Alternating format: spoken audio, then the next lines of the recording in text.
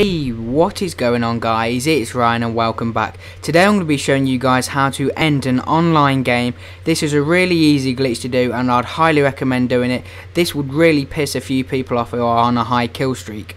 You do not need to be the host to do this glitch. All that you require is a sentry gun and a Hellstorm missile. You must be able to get these kill streaks online, otherwise you are not going to be able to do this glitch.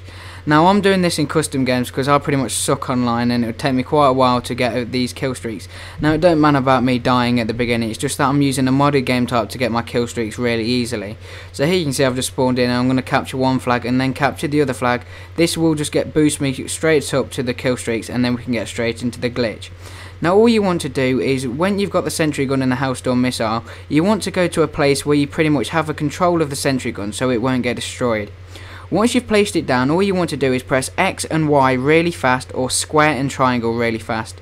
If you've done this correctly, you will not be able to use any of your tactical equipment such as your tactical insertion. Once you've done that, you simply want to call in your Hellstorm missile. It will drag you straight into your sentry gun, however you'll be able to hear the noise of the Hellstorm missile. Soon as the Hellstorm missile gets called out and lands, the error message will come up for the whole lobby saying some random bullshit about an error. The whole lobby will get kicked out and they will lose all of their kill streaks and their XP. So anyway guys, if you do enjoy this video, please take 2 seconds of your time to give this video a like, and also please be sure to post in the comment sections below what you thought of this video.